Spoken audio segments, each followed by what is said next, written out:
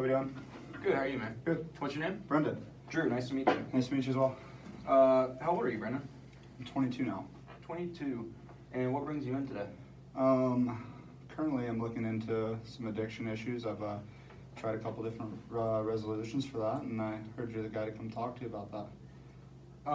What exactly are you talking about? So for me personally, just for little outsiders in, caffeine has been a problem for me. Kind of can't go a day without. Oh, fuck, dude! You were going, just keep going. Can we clip that out? Caffeine's been an issue for me personally. Day to day, I just seem to get really bad headaches going without it. So for me to go every day caffeine free would be my ultimate goal. I mean, I've tried alternatives and things of that nature, but it's been really hard for me to cut that out completely out of my diet and out of my everyday. So just. So what about what kind of caffeine are we talking about? Coffee, energy drinks? So it started off with coffee, and with like a busy work schedule, I progressed to a couple cups of coffee a day, and then eventually it graduated to energy drinks, and that's when I kind of started to see like a problem. Obviously the sugar intakes and everything like that can't be too good for you, but I can't find a way to really cut it completely out of my everyday diet. So now we're looking at, sometimes I can end a day at work, an 8-hour shift with 3-4 Red Bulls in the trash can at the end of the day. So obviously just trying to look for alternatives to take care of not only my heart, but like my sugar intakes, my calorie intakes, all those things as well. So yeah, absolutely. And what do you do for work that makes you want to have, stay awake and all this stuff? So I work at a bank, so there's a lot of sitting. I don't really. A bank? What do you want me to say? So I just work at a bank every day. So it's long 8-hour shifts, just kind of a lot of sitting around. So I mean, it's your everyday desk job, right? So yeah, so nothing too exciting. Nothing too exciting. So to keep me going, I mean, Monday through Friday, it's tough to sit there and to be personable with people without having that extra boost. So yeah, absolutely. When did you start realizing that you might have a problem? So for me personally, I started working here at the bank not too far around the corner 2 years ago. So at first I loved my job. First couple months everything went real smooth.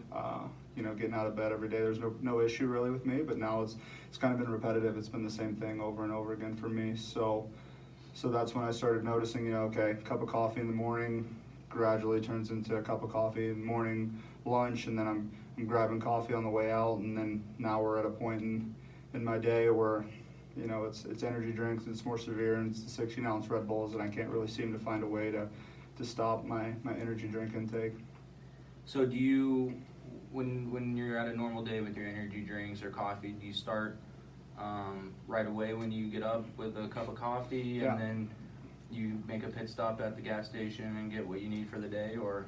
Yeah, so I mean, it's gotten to a point where, I'm not going out of the house to head to work without a cup of coffee. I usually brew a pot right there once I wake up, and stop at the gas station. I get my stock of my Red Bulls and my Monsters, my energy drinks, and I bring those in with me to work, and every now and then I'll walk out of there with a couple saved for the next day, but usually typically I'm drinking all of those within the average work day. Okay. Have you tried to stop at all, or have it not really been a thought until now? It's been a thought, but it's not been something I've really pursued per se. I think it's, I see people doing it all the time. Everybody's got their coffees and everybody's got their energy drinks in my work environment, so I've never really sweated it. I've never been like, hey, maybe this is an issue for me, but with the excessiveness and not only that, but with what it's doing to my bank account, making a stop every day to buy $15, $20 worth of energy drinks, it's kind of running me dry. So for me to be able to quit would not only bring, obviously keep more money in my wallet, but it would make me a healthier person. Absolutely. That was one thing I was going to bring up. I mean, when you're talking about, the health side effects, but also the bank account, you could save a lot of money that you could buy other things with. I think a good thing would probably be pros and cons of spending that much money, what you could use it for, bills. I don't know how much you make at the bank or whatever, but in today's world, every dollar counts. So I think that should be something Right. that you should think about as well. Has it affected you, like, personal life other than, you know, money and feeling, you know, feeling unhealthy about it, you know, friends, family, or anything like that? Yeah, so I mean, getting off at 5 o'clock and heading home, you know, you want to spend time with your friends, your family, and for me, after that excessive amount of caffeine and taking all that down, it comes with a terrible crash. So I go home and I mean, I feel terrible every day. Irritated and...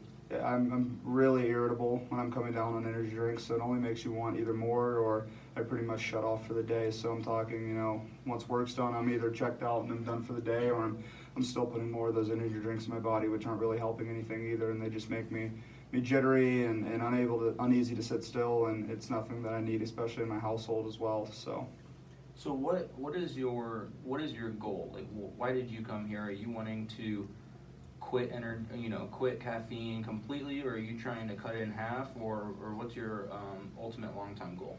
So essentially, I think that at some point in my life, especially, I plan on working up the chain in the bank and eventually, you know, making as much money as I can through that program. But cutting them out completely would be my goal. You know, it'd be awesome if I could just, you know, instead of caffeine, it was water or something. But it's a lot easier said than done. So I think short-term goals for me personally would be cutting them at least in half, because not only would it, I mean, save me money like you said earlier, but it could, I mean, obviously better for my heart and things like that. So I'm just looking to at least make progress every day and to cut back essentially. So yeah, absolutely.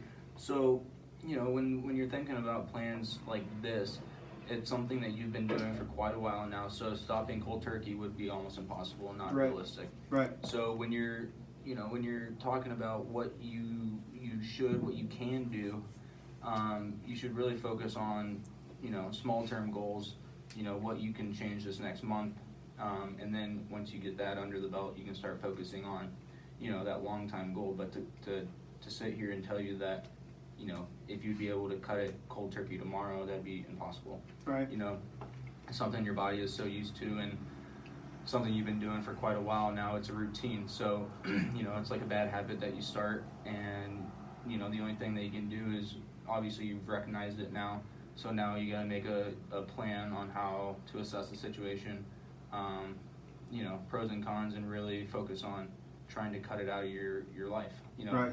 A little bit at a time. So like you said, yeah, I don't think there's any shot of me being able to go cold turkey per se right away. So I think a necessity for me getting out of bed and making it to work every day at 8 a.m. It's going to happen where I'm going to have my cup of coffee or my energy drink, but maybe just not making that gas station run. Do you think would you'd advise maybe just not even providing myself with the opportunity to be stocked with drinks like that for the day, or what would you suggest for someone that's trying to at least phase it out of their diet and then phase it out of their life?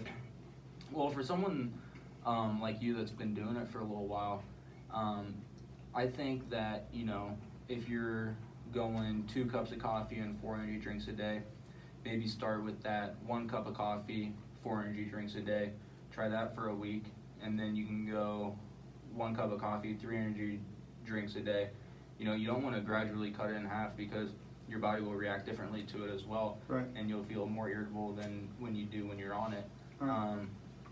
You know, lucky for you, it's not something hardcore, but if you keep that lifestyle up, it's going to be really detrimental to your health, and even if it doesn't affect your money, you know, your health as you get older and stuff like that, you know, there's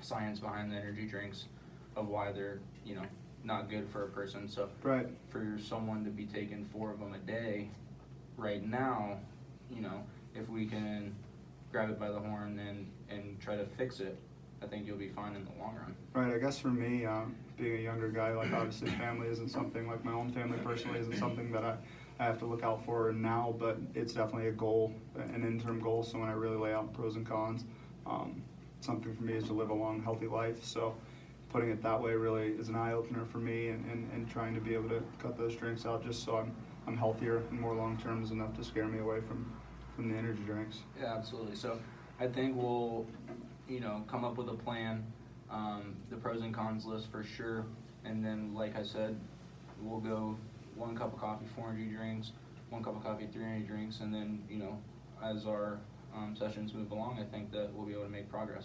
Right. Awesome. Yep. Nice to meet you, Brendan. Nice to meet you too. Thanks for your help. Right.